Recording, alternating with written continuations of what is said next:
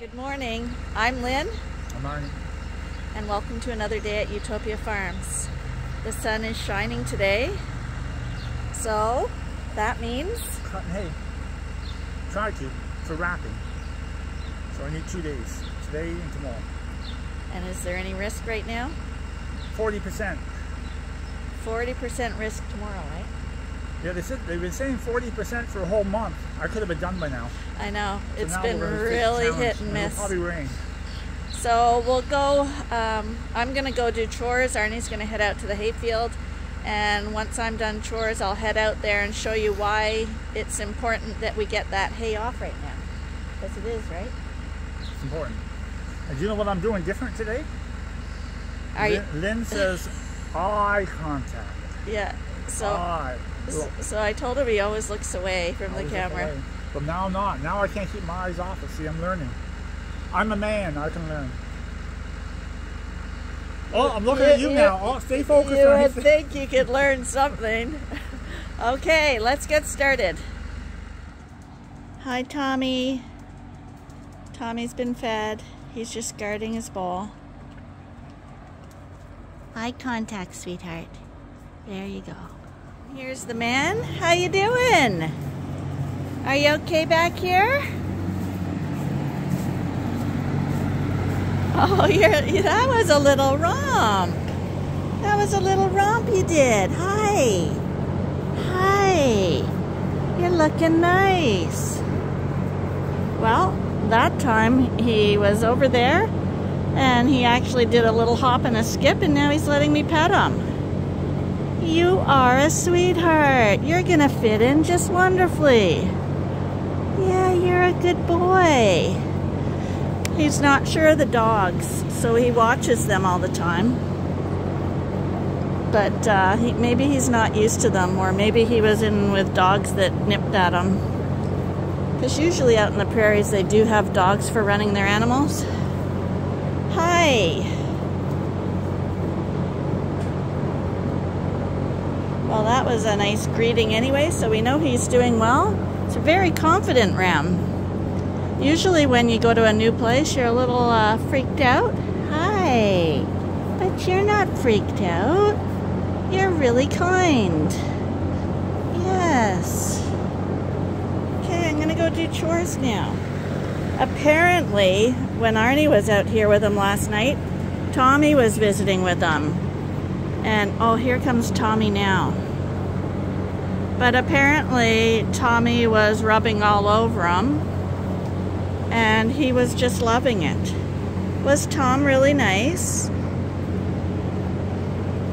So, we know he likes cats. And this is Tommy's pen. So, that'll be his companion for now. But like I say, he's not totally alone. He's got a nice door where he can look outside, and he's got a whole bunch of rams over here that he can see regularly, but that aren't challenging him as a newcomer. Because newcomers are always challenged and they'll fight with them. So we're just going to leave him here, let him settle in. He's doing really well. He's curious about everything. Now he's going to go check the dogs out. I like that he's not shy like that. Tommy's back there, honey. Yeah, he's curious about the dogs. I wonder, he might have noticed Tommy now.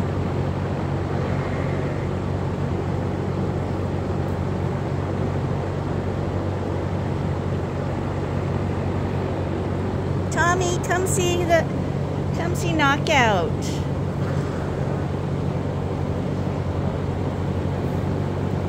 Well, I'll quickly do chores and we'll check again on the way out. Oh, you are so nice. Oh, and now you're gonna have a rub on the post. He's got a salt and mineral. He's got some fresh water there. He's got a drinker too, but I wasn't sure if he knew where the drinker was, so we gave him a pail as well.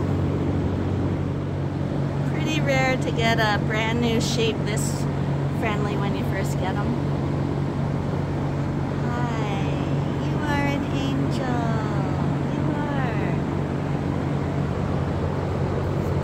and Tom's come into the pen.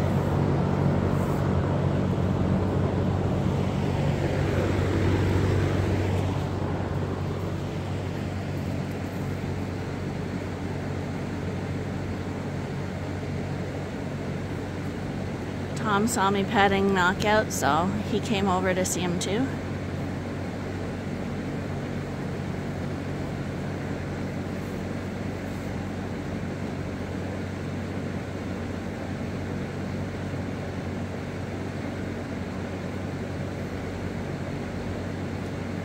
Looks like we have another relationship forming here.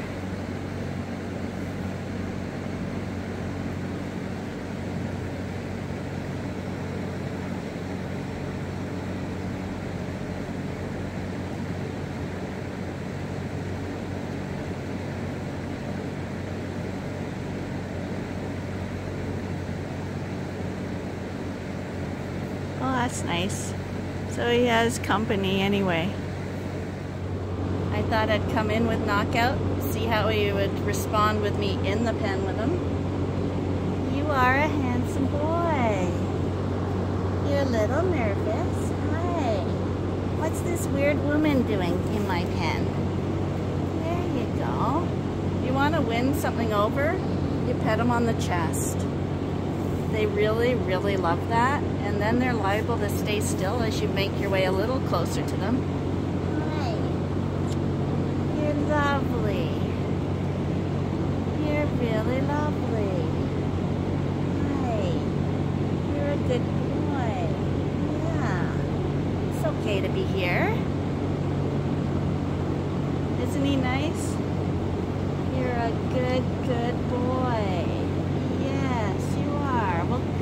Come visit you so you're not lonely, okay? We have other pens that are a lot more isolated than this, but sheep are flock animals. They don't like to be alone. So I figured this was the perfect spot because there's a lot of people moving around and stuff in here. The cats are in here, the fans are in here, and he can see everybody. So he's alone, but not alone. You're lovely though. We're gonna say goodbye to you now, and we'll see you later, okay? He's back there and I swear he's missing me. Hi, buddy. It's okay.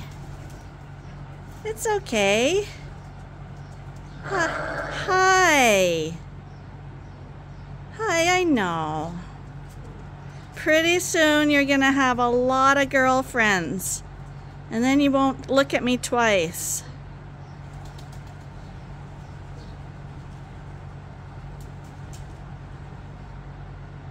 Aw, you feel so sorry for them. You're very sweet, honey. Let these girls out this morning before it gets too hot. Come on, girlies. There they go. Come on, you guys too. Come on. Out you get. Come on. Come on. Out you get. Come on. Come on. It was a bit of an ordeal getting those lambs outside because every day there's one that gets stuck under the feeder. Every day she goes back in. And every day I pull her back out. She's extremely annoying. Cupcake, you're never annoying. You're always just wonderful. Okay, so you guys might want to go out.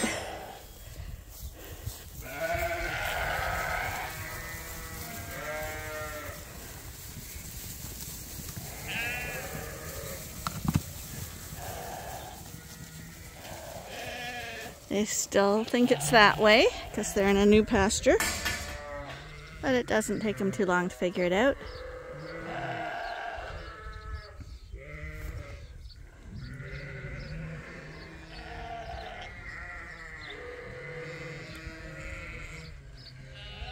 And there's always one behind the gate.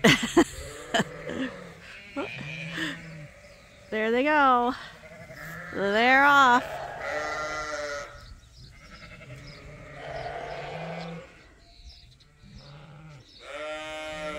These girls are already at the back of the barn waiting for me to open the gate. So we'll head back here let these guys out into their new pasture. As I walk up to the gate, I always make sure that they have their salt and mineral and that it's knocked down if necessary, because it's always important that they're getting that. And the drinkers in the heat are especially important. I did a thorough cleaning yesterday, so they shouldn't be too bad today, and they're not. But every now and then there's some bird droppings in there. But just because they're out at pasture doesn't mean you're forgetting the everyday stuff. They still need all of this. And eating salt actually makes them drink more. So you want that salt there all the time. Hi girls, I take it this is the Dorset side of the barn, is it? Hi Big Betty, hi. Hi, how you doing? Hi, you're a good girl. You want to go out, sweetheart? Make way, coming through. Coming through. Hi Chewy, how you doing? Now you guys, I can't open the gate if you crowd it like that. Come on, you're bending it. Move back. Move out. Come on. Come on, move out. You can't stand there. I don't feel like being trampled. Come on, get a little space.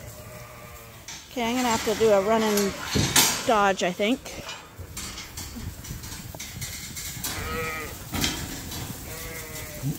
Because they're back in the I'm excited to go to the pasture mode again. Once they get used to it, it won't be such a stampede. But you wouldn't want to fall under these girls, because I tell you, they won't walk around you, they'll go right over you. But they're off. They've figured out their entryway. But Arnie cut down all those thistles that were growing up in the entrance yesterday. So they didn't like walking through that, and I don't blame them. They're very prickly. But they're all cleared out, so they're free to go. That pasture won't last them too long, even though it's a really big one. But we just haven't had enough rain. But it's grown back enough to probably last them a couple of weeks. And by then, we're going to be bringing them in anyway, probably, and flushing them, getting ready for breeding. God, does that go fast. And the ewe lambs are heading out now.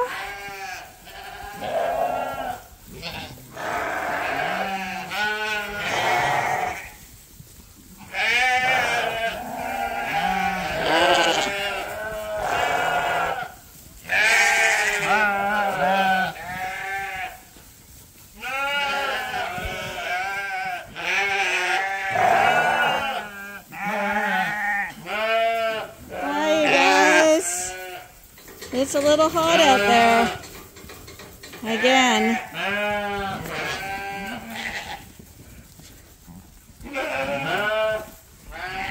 The boys are still staying in because their paddock was just newly chopped down and it needs just a little bit more growing back up before we let them out.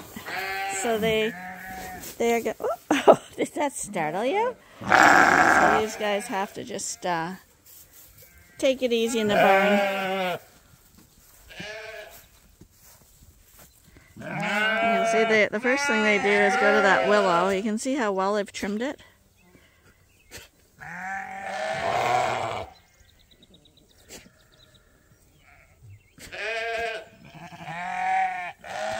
And this one's found a little scratching area here on the crossbeam.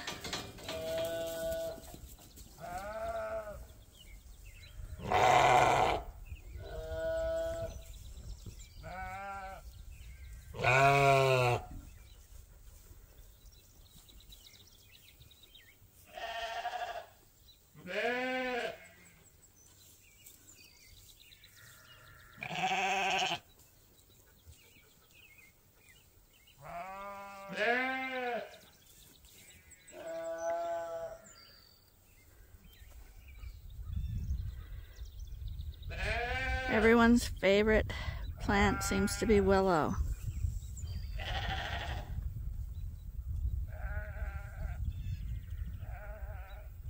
You see how she's yelling? They don't like to be away from the group, even for Willow. Looney! Looney, it's you! How are you doing? There she goes.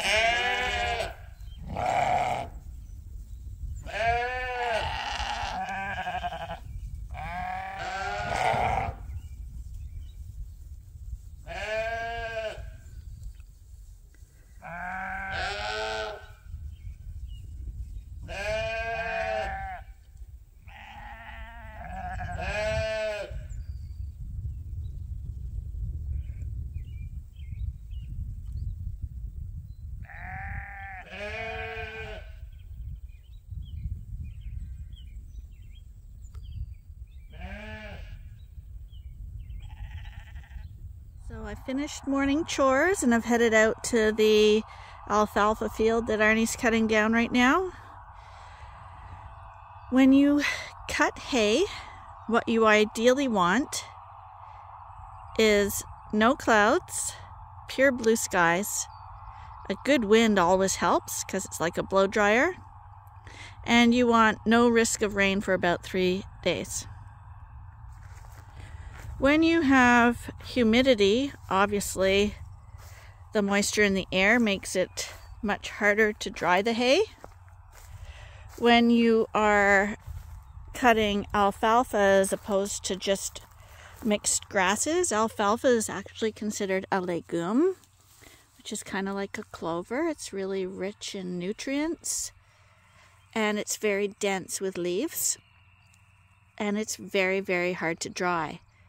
So those conditions I mentioned are things that you absolutely want with alfalfa or clovers.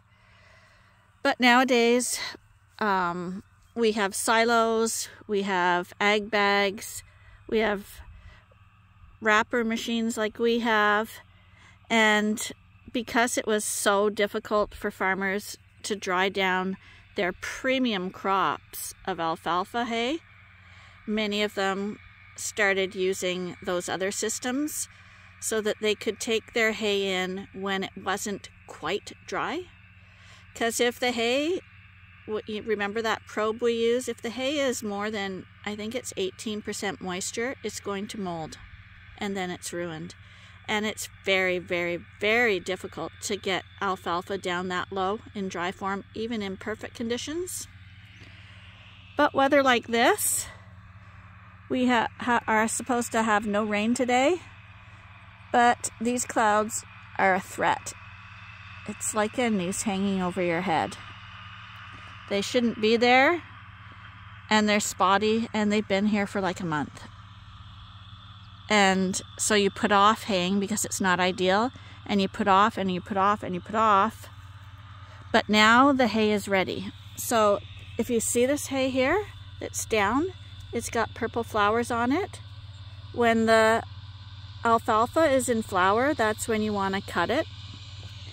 And when the flowers come off, it's going to get coarse, and all the little leaves, which carry all the nutrition, will start to fall off when you cut it and bale it because it's gone past it. And the stalks, they have really coarse woody stalks.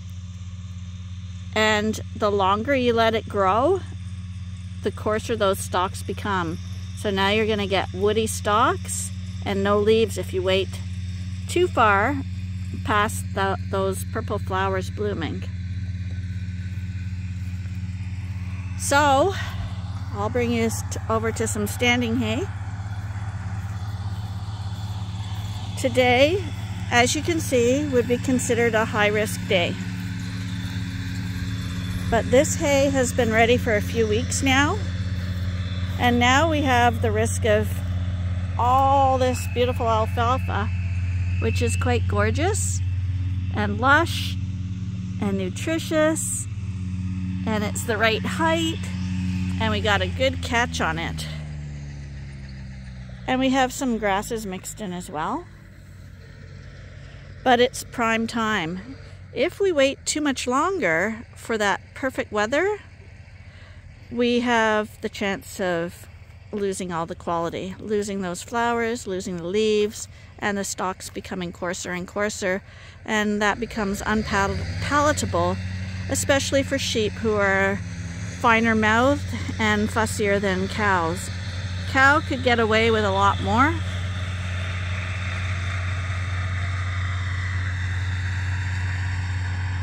But because the risk is ever present here, all the farmers are way behind, and I think it's like a Canada-wide issue right now.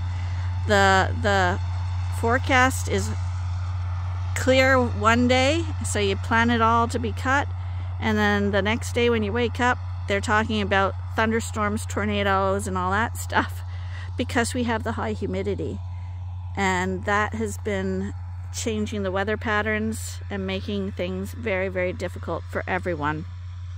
So people with silos, though, can take a risk a little easier than people who want to try to dry bale this. Good luck on dry baling it. Those people are going to have a very hard, if not impossible, time doing that. But people with bags and wraps and stuff, we can have moisture in the hay, 40 to 60%. We like it around the 40%, but that gives you a lot more leeway, and that's why people are choosing to go with the plastic, because it allows them to get feed in when otherwise they couldn't. So Arnie has cut this so that it's laid out flat. You can make it come out in more of a pile, but laying it out flat allows more sun, if there were sun, and air to get at it to help dry it a little quicker. Today is Friday, and there is a 90% risk as of today for Sunday. So we want to get the hay picked up tomorrow, baled and picked up tomorrow, before that 90% risk of rain comes through. Now, tomorrow, if the forecast said that the rain is gone now on Sunday, and Arnie came and checked this and he thought it wasn't quite where he'd ideally like it, then he would delay wrapping it a little bit. But if all is good, that's the plan for tomorrow. Baling and wrapping this hay. And he's not going to do this whole field today because it is far too risky. If this hay gets rained on, a little moisture won't hurt it, but a downpour really, really turns it mucky, and it's not like the natural moisture that grows in the plant. The added rain really tends to make it want to rot and get a bad smell on it. And speaking of smells, if you were here right now, it smells like honey, because we have so many blossoms on this alfalfa right now. And yeah, it smells really, really nice. The scary thing is, with all this honey and all these blossoms around, you would think we would be inundated with bees, and I don't see one. It really scares me. I don't see a single bee here. This would be a bee's heaven right now. And it's not just our alfalfa field. Everyone's alfalfa field is looking like this right now. Full of pollen.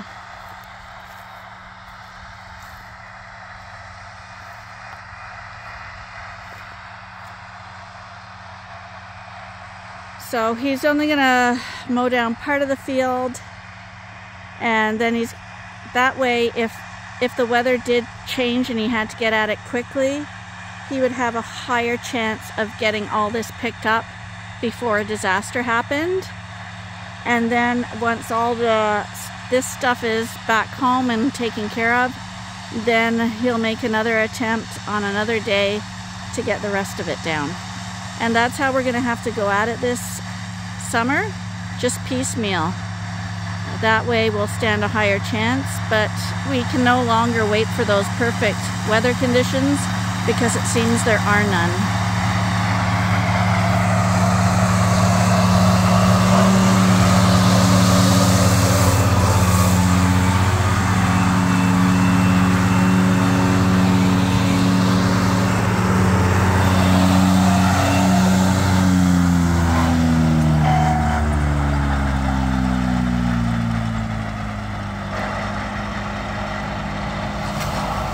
He goes so fast.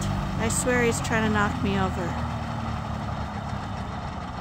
I think they'd call that a haying accident.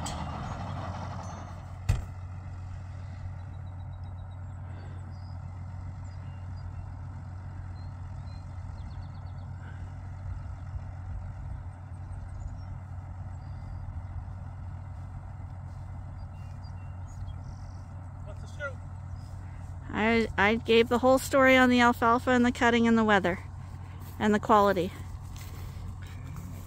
You see what happened to it, eh? What? It's laying down. Where's it laying down? Not too badly. Not too bad, but I think it went down last night with that downpour we had. I was over there. I didn't see it really flat. Yeah, you can see it. See, it's all bent down. It was up quite high. Maybe should have cut it a little bit earlier, but it's in blossom, so it's fed the roots, eh? Yep. So yeah, when it's in blossom, it means the roots are getting fed. So I think it's the last cut of the year, you're not supposed to let it go in blossom. Is that right? Oh no, you let it go in blossom. One cut. One cut, so that it can get nutrition to the roots. Some people will cut their alfalfa before it goes into blossom, and then you're not allowing the plant to get nutrition itself. So ideally you want to do it when the flowers are there. But you know what? I was telling everybody that it smells like honey here. But what do you see or not see when you go over to not a single bee? Nobody. There should be a million of them in this field. When I was, well, you can pretty well guess how old I am, but when I was a child and you would go into a field like this, you could hear the honey. And it's totally, I don't see one bee or nothing. No, I was out there, I don't see one. No. So you can see what happened here. So this treatment may be cut a little earlier, they get a higher value of it, but then you gotta wonder how much value would it be where the sheep would have trouble eating it because it would be too high in protein, eh? But you see what's happened since we waited, you have this part here, you see? So yeah, this those is the part, coarse stems that I was telling you about. So this, if you look at this, if I go like this and break this off, there is all the value, and that's fiber. Not a lot of value in that. So that's what happened, you see. If you cut it earlier, you could have prevented that a little bit. But I'm not quite sure with sheep. But with cows, if you cut it like that, a lot of cows would get upset stomachs. Yeah, they do need some fiber. So they have to have this because they're a ruminant animal. So they have to have what this is called I'm not a nutritionist. That's your laxative, your fiber. This is called your scratch to make them move their stomachs. Now, I'm not sure how much scratch a sheep has to have, but a cow has to have that. And I'm thinking a sheep is going to leave that. Not going to eat that. So if you go like that, if you see it, it's I mean, it's really good feed. It's way above average. I mean, way better than just cutting grasses. But I'm thinking it'll be fine. Oh my God, you are never going to believe what happened just now. We went into town to get vaccines for the lambs because they're due for their booster shots in a few days. And before we left, we had called our feed company to tell them that Scott was going to be combining our fall barley very shortly, and we needed it sprayed to get the weeds down for Scott. And they said okay, they'd come by. And we drove around the block on the way home from the store, and right over here, that's our new seeding where we overseeded with our barley, and underneath we have our baby alfalfa growing. This barley doesn't get harvested till the fall. And when we drove by, the sprayer was in this field spraying the whole field dead. That means all that alfalfa that we planted will die. And an alfalfa field takes 2 years to grow.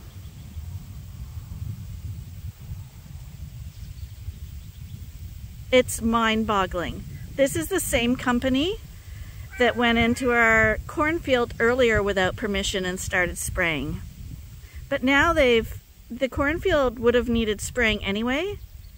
But this barley field, you saw it the other day, it's in the milk stage. It shouldn't be sprayed. And underneath we've got those baby seedlings. The spray that kills the weeds kills your alfalfa. That was going to be our prime alfalfa field for next year, and he's totally destroyed it. Unbelievable. These people do not communicate with us, and we told them when we drove by on the road, we said, get out of the field. That's our alfalfa field. Get out. And we park at the side of the road, and he drives by. Like, he doesn't talk to us. He doesn't stop. These people, honestly. And yeah, the worst part is that we don't no till our fields. Like, we work them. You've seen them. We disc them. We cultivate them. We plant them. We're doing a lot of hands-on care to make the best crop possible. Alfalfa is a 2-year project, and alfalfa seed is really expensive. And you watch now, well, now we've lost a field too, a field of hay, like a big field of hay. But you watch, we're going to have to complain now and fight with that company to get compensated for all of that back again. And you know what? Guaranteed, they're going to make it out that we're the bad guys. You get tired of people. Well, we're going to end on a positive note because we gotta be that way. So we're going to remember how the day started with Knockout, settling in really nicely and learning how to be handled and enjoying it and making friends with Tommy, and then all the sheep running out to pasture. We'll forget that our new alfalfa field was destroyed today. Unbelievable. Anyway, thank you for joining us. If you did enjoy your time here, please be sure to give us a like and tell your friends about it. And most importantly, be sure to join us again tomorrow for the next episode at Ewetopia Farms. Bye for now.